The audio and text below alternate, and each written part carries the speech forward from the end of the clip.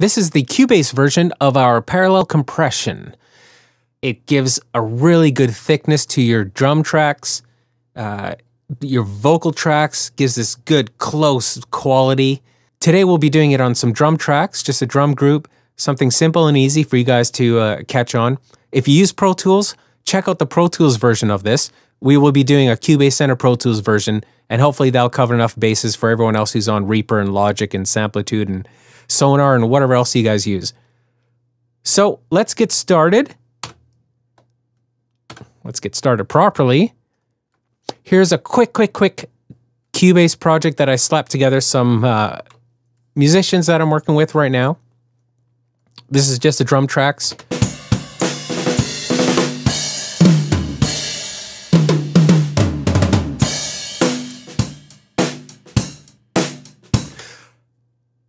Nothing too ridiculous there. Just simple drum setup. I've got nothing going on in our plugins at all. No verb, no effects, no nothing at all. We're going to keep it simple just so you can hear what we're doing today. So let's give these drums some more beefiness. And remember, this can be applied to anything. I love it on drums. Bass, I've never used it. Give it a try. Why not? There's no rules here. Vocals are awesome. First thing is we need to create a bus and an aux. So in Cubase, the way to do it is we will go and add a group channel track. We want it stereo because we have our drum tracks in stereo, our overheads are in stereo, toms are panned a bit, nothing scientific, just a bit left and a bit right. And bosh, there we go. Group track, let's call this drum parallel compression. Just calling it drum pair comp. Can't get simpler than that. Let's bring our mixer across so we can see what we're doing. So here's our parallel compression track. This is an aux track, and Pro Tools, you'd be setting up an aux track and sending a bus there. What we want to do first is we want to send all of our tracks. Let's hide the ins and the outs. One sec. Let's get that there, get that out of there. All right. We want to send all of the drum tracks to our group track. The easiest way to do that is go take your send group, turn on. Let's see if this, nope, can't do that here. All right, too bad. I wanted to cheat and copy it across. I'm sure there's a way if we hit Alt-Shift. There we go. Okay, so Alt on the Mac, actually Option-Shift, and it sets up across the board. All your selected tracks, you'll set everything up properly. I'm gonna put this here. Not gonna worry about being too accurate. So now we have the sends off of each track going to our group track here. They're all coming out at the same level. Why?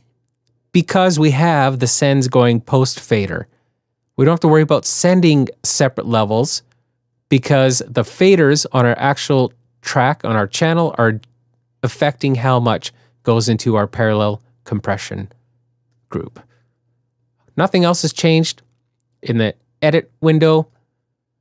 Let's go back to our mixer and let's set up an insert into our group. I'll just use the basic. I prefer to use UAD plugins for this, the 1176, but for now, since everyone's got it, I'll just use the basic compressor. Oop, wrong one.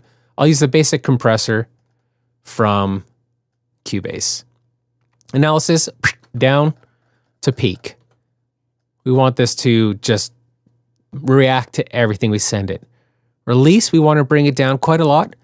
We want the compressor to release quickly to let the rest of the body of the tone of the sound come out. Attack, I like to keep my attack quite quick here. Hard knee, ratio up higher. We want to slam this thing like no one's business. Personally, that's how I like it. Your mileage may vary. Do whatever you want, adjust it how you want. That's part of the fun of running your own studio.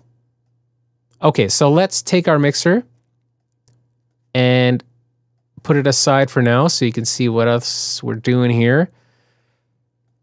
I'm going to take the track, the drum parallel compression track, down to nothing and press play.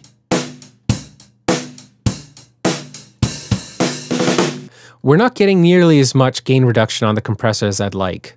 I want it to slam like I can't even tell you how much. We'll bring the threshold down a bit more. Bring the make up a bit more.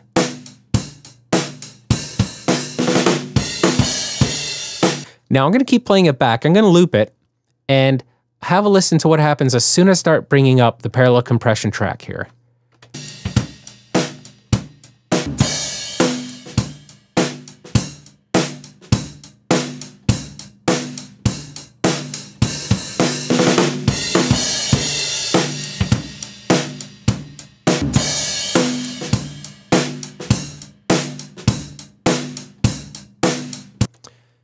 I hope you can hear the difference. I'm not sure. I'm using headphones so I don't get too much feedback on the mic, but I hate mixing at headphones. I'm going to turn my control room speakers back up. Give me 1 sec.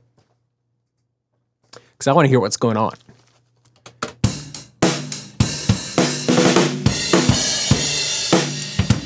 So I'm going to A and B, bypass this group track here, the parallel compression. We'll have a listen and I'll switch it on and off. Hopefully you guys can hear what the difference is.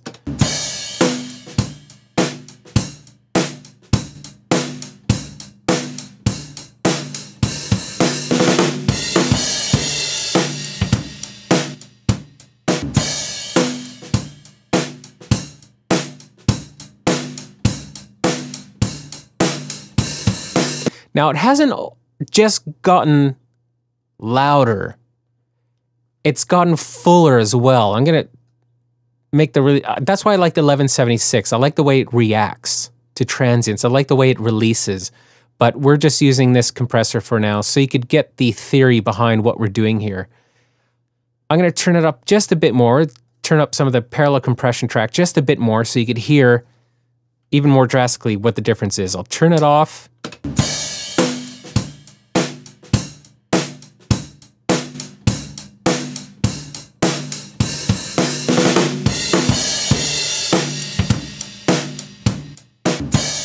You can hear how it works even on the snare. You hear more of the snare rattle.